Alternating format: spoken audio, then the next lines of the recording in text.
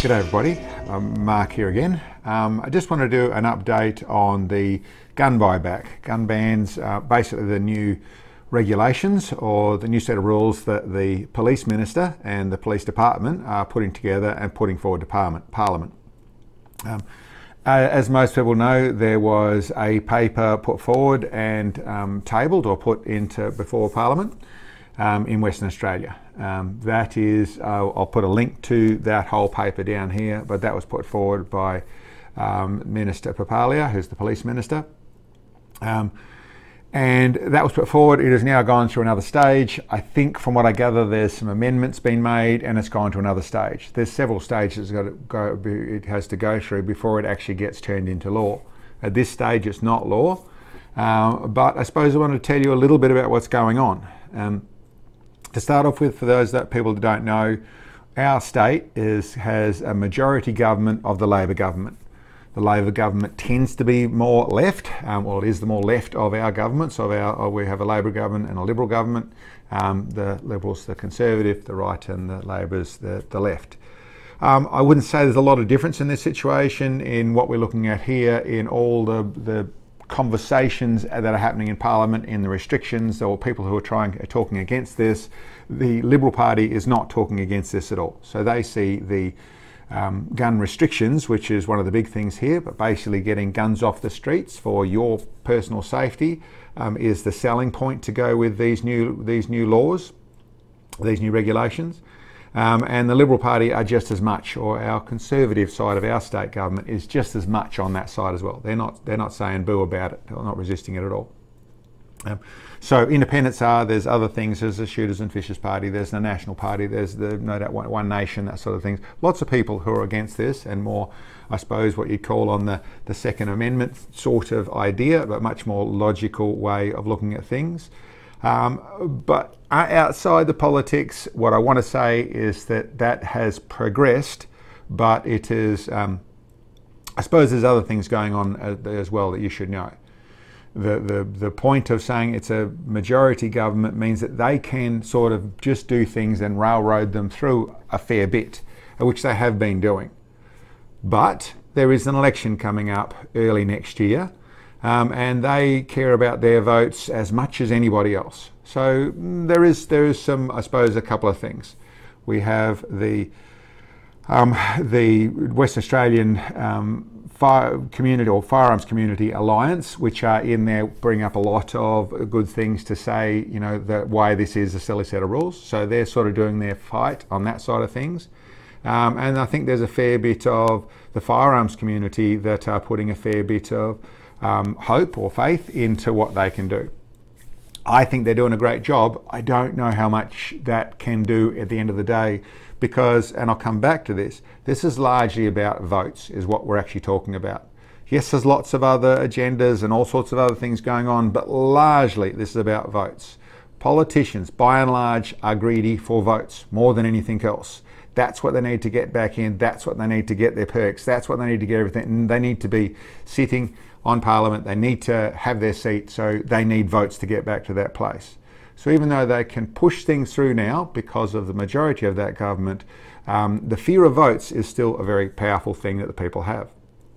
And I suppose part of the other side of the story that people around the world should understand is it is a very, well, it's for a lot of the shooters, for a lot of us, to be in this situation. And this situation means we are fully registered. All our firearms have been registered. Those walls have already tumbled. That happened a long time ago. That's part of the Australian story. It's not necessarily a good thing, but to the majority of Australians, it's a good thing. And I want to people keep in mind, if you're just talking a gun conversation, the majority of Australians are fairly close to anti-guns. It's a minority, maybe it's the smarter minority, that aren't anti, but there's a lot of propaganda for that reason, a massive amount of propaganda we've been through, even to where you'd find there's a decent portion of Australians that don't even think there are guns in Australia. Anyway, move forward from that. Just because all those other four guys over there might think that doesn't mean I do, and do understand that the gun community in Western Australia is just as passionate as they are anywhere in this world. But with that in mind, there's been a lot of propaganda, and what we are all receiving as licensed legal gun owners, whether you've got one gun or you've got 20 guns or whatever you've got, we are all getting texts, personal texts from the police department. I'll put up 3 texts that we've had here over the last 3 months, texts which are prompting to go forward with this, with a buyback. It's a voluntary handy firearm in, so it's a voluntary confiscation. There is ridiculously small amounts of money, which I'll put that as well as to what that is, which they're offering for firearms. And listen, a little bit disheartening, but a little bit understandable. There's people who are using that. They're putting firearms in. Some are taking a piece of rubbish firearm that you can't get any money for, and you can get the best money you could possibly get. They're getting it out of putting it to hand it into the police. That's twice what they'd get from otherwise. But the majority of, you look at those figures there, of the majority of firearms that the police are actually targeting would like handed in, whether in the numbers beyond. I suppose I should explain that. They are suggesting in these laws that there will be 5 guns. You can have 5 competition guns, and you can have 5 open license guns or genuine need guns, which means you can use them in hunting and recreation, that sort of stuff. And there's 5 competition guns. 2 different ways we can do our licenses. That for that community is that are a bit anti-gun. They see that as all you'd ever need.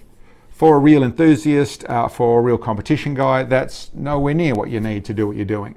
And for a real enthusiast and for a real competition guy, when you're offering $600 for a gun, it doesn't pay for, half or 1/4 or 1/10, or, it is an absurdly small amount of money.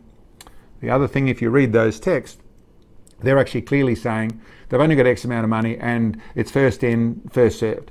And if you're too late, then it doesn't matter. You're going to have to hand them in when the rules come in anyway. So it is, yes, unconstitutional in various fashions. It's borderline on theft or bullying in other fashions, but you can see what they're actually up to here. Now, what I want to point out here is that is not law, and I find it highly unlikely to get to law. But I still understand some of the processes that are happening there. As much of it is fear of being found breaking the law, or the other side of things is if it actually goes through and all that money, which they've got $64 million they can spend. I don't know why it is they automatically get $64 million that hasn't actually been voted through and isn't actually what the people decided, but they have got that, which is a pittance compared to what they need. But I presume there's people that have the fear of, if I'm going to get any money for this, I've got to do it earlier rather than later, because otherwise we'll run out of money. I would look at it, I understand it, I sort of sympathise with the situation, and it is not as simple as just don't comply. Our stuff is fully registered. There isn't any question. They have our personal text, let alone everything else. They can contact us in all sorts of different fashions. They know our address, they know the bits and pieces. If you do not comply, when it's come law and it's gone past all the dates, for us in Western Australia, they'll come and take all your guns and put a criminal charge to you. It is very serious. The full force of the law, right down to the full force of the law, is the sort of tactics which they have clearly stated they'd go to in previous situations. So it's not a simple thing to not comply. The real simple way to do this is to turn it back into what really makes sense. In my opinion, what really makes sense.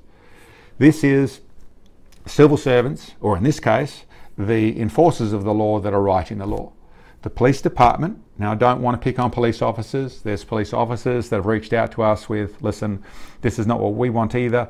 There's police officers that are leaving the force because of the toxic nature, toxic relationship, or toxic environment of the police department. There's a lot of police officers that don't want to be there. I'm not saying all of them, but there's a lot that are really struggling with this as well. This is the heads of the police department, and this is the minister. They're doing this for, there's some that on their ego trip, or on they want to run their little area and they don't think you should have guns. There's certainly some of those people there, and you could mention some of the hierarchy like that. There's some that are doing it, and like the police minister and like the WA government, they see it as a votes winner.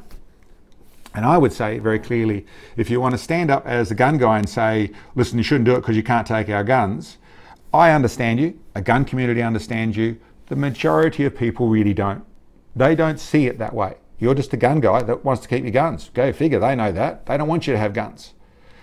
So, and I would say when you look at things on that side of it, it's a perfectly understandable thing given the fact these people have been sucked into that propaganda. They don't understand the things you understand. But you have a far more powerful tool. If you stop looking at the fact they're taking my guns away and go the way they're taking my rights away and realise all the other West Australians that are getting their rights taken away from them. Been through it lots of times, but what they're doing with the fisheries, what they're doing with the beaches, what they're doing with the national parks, what they're doing against the four-wheel drivers, against the farmers, against the fishers, against the nature park walkers, and then you go into whether it's our schools or you go into other parts of education system or you go into some of the way the laws have been written, you realise that in actual fact all over our state, all over this process, there is a lot of people getting their rights taken away. And if you get together with those people, have the conversation and realise that you're not talking about taking guns away, you're talking about taking rights away, you're talking about the civil servants acting as the elite, acting as the ruling class. And that's not okay. They all get there. You know, there are a lot of unelected people that are doing this, but the people who can change that are the elected people. And we, supposedly anyway, in a democracy, we elect the people. My thoughts are the way to really resist this, attack this, is basically to get on board as to the fact that we're all in the same boat and we've got to get together as the same boat. We've got to do some form or other, and I'll leave that up to you, but we've got to do some form or other of making sure that we're out there to be seen, but make sure we get some power back to what's going to happen voting wise. And when we are voting, stop doing the two-party system. Stop going for one side or the other side. Go with the independents. Go with the people who look after you. Go with the people that have your rights in their sights. And I'm saying both sides don't have your rights in their mind. They have votes in their mind and they really don't care. I think we're in the time of this world where the two-party system is broken. It's collapsed, it's had it. We turn it back into the independent parliamentarian that is there for their reason, for that they've got voting for this and that's what they're going to stand for. And then they are doing things for the people. And they're only going to stay there if they're doing things for the people who elected them in there. We get back to that place there and we can start to regain things. Go right through and, you know, drain the swamp, that sort of stuff. We put enough power in those places there, then they don't have the leverage anymore, and I think that's where we should be going. For this moment, what we have to do really comes down to the people. We still have the power, but most people have been bullied, intimidated, silenced, propaganded into a place where they're not actually communicating.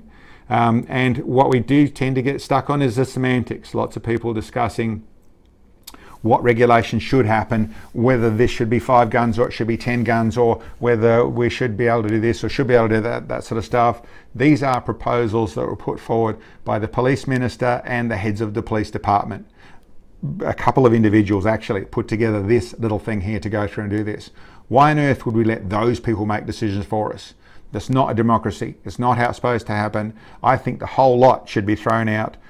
We should take the forward step. The people should say, okay, listen, we can see some things to rewrite, that sort of stuff. Let's sit down with a proper group of people and work out those rules to make sense for all of us.